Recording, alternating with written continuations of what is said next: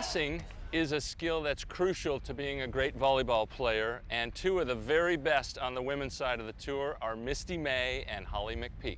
Now granted, with the rule changes, there's not as much tough jump serving, and passing isn't quite the skill it had to be before 2001, but watch Misty May. She has such beautiful control, has a really pretty platform, and Holly McPeak may be the best I've ever seen, because not only can she pass the ball for her partner to set, but she runs a whole offense where they only use 2 contacts much of the time, as she did with Elaine Youngs in winning the bronze medal in Athens.